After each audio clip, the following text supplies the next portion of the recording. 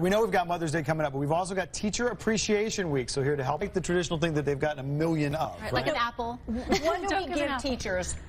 What do we think about giving teachers? It's a basket of apples, maybe just one apple. What is coffee mugs, candles, hand creams, cash. I think that's all bribing. Gift cards. So here's gift cards are good. They love gift cards, but you want to avoid things like home decor. Okay. You know, we all have these inspirational quotes that we love.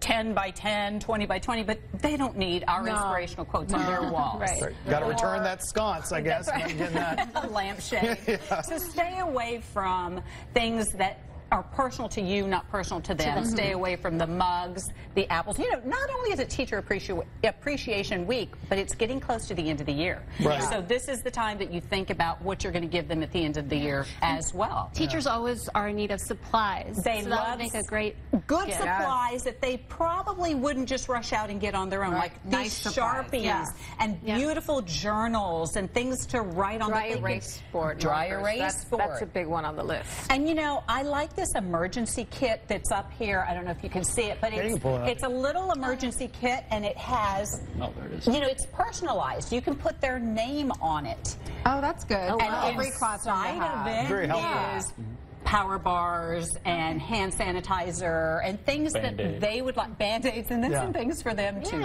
You know, some of their favorite treats. Very thoughtful. Make sure that if you're giving them food, personalize it with a little something cute. Like, you know, these bags have a little, their name on it. They have something written, and your kids can do it. Hugs for the teacher, or you're as sweet as molasses, and it's a bag of molasses. I mean, this is inexpensive, because I was thinking, I don't know how much that emergency kit costs, but this is pretty inexpensive. Doing something like that's pretty simple. And just to add that paper and put it all together in a basket. And you know, Amanda, you mentioned gift cards. What if the parents all got together and got different gift cards, put them in a basket? And you know, one of the questions is, well, what do we don't know what they like. Well, at the beginning of the year, room parents will collect their favorite things on it, you know, meaning you write down all the favorite things, for parents. And so, you know, look back and put some thought into it.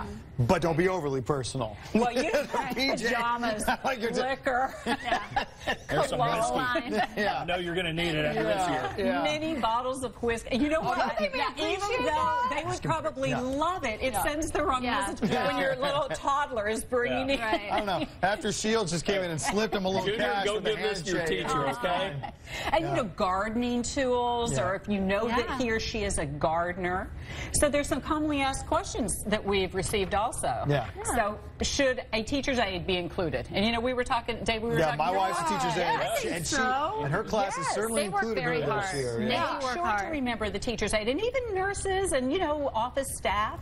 So how much should I spend? There's no amount, but even a $10 gift card is enough. It buys you a cup of coffee and a cookie. Those are some of the greatest gifts for the teachers. And you have that, and it like gives yourself a little treat there. So I like when this says, if they don't remember, if parents don't remember, can I tell them? No, don't say anything. It is Teachers Appreciation Week, you know. Don't put it at your door, but you know, perhaps the the front office could just send out a reminder. Yeah, we got a whole email about But flowers are good too? Flowers are great too, but you know, flowers with something. We all have a special teacher that we remember. And they have made an impact on us. So I think now's the time to remember them. And even if it's years past, I have a favorite teacher of one of my children's. So, you know, I'm calling her this week. Oh, that's wonderful. That's very cool. Yeah, that's nice. What we would expect from an etiquette expert. Yes. Diane, so good as always.